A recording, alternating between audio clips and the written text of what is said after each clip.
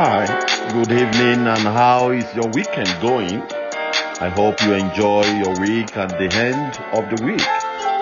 Today, we are continuing with depression. We've been able to check what is depression and how it affects both gender, male and female specifically, and we looked also at how it affects our teenagers. We have examined the causes of depression for men, and today we shall be looking into the general causes of depression in women. Let me start today by saying there are different schools of thought as touches the causes of depression. Of course, some school of thought believe that depression has no, source. There is no exact causes of depression. It's not known. Why? Another school of thought posited that depression are caused by certain things. Alright, so today I shall be talking about some of the things that may likely cause depression in women folks. And this is very, very important that we examine these.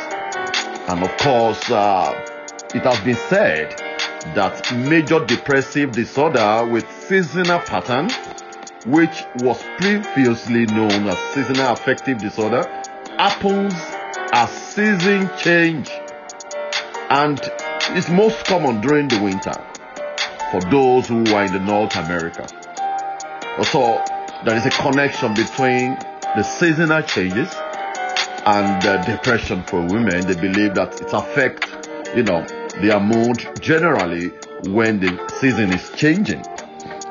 Also, imbalances in the chemicals in the brain or hormones in the body, such as serotonin and neurotransmitters, are another, cause of depression in women folks.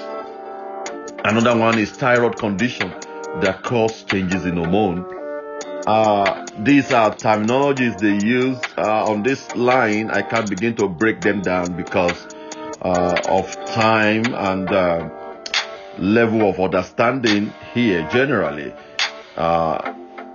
Another thing here is family history of depression. This also is common between both gender, men and women, right? Both could have a depression as traceable to family history.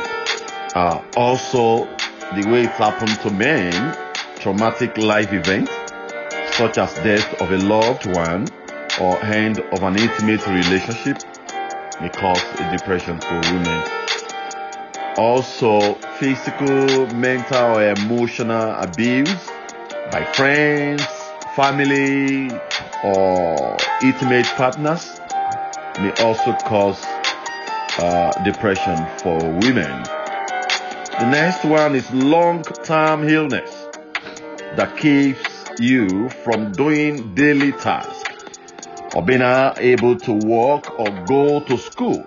Long-term illness may cause a depression for women. So these are the causes of depression in women. And of course, when you make your research in so many places, read a lot of articles, you will see, different, causes stated out there that may trigger depression in women generally. But one thing is important here, that everyone, both men, women, children, whatever, you belong, has no respect for where you are.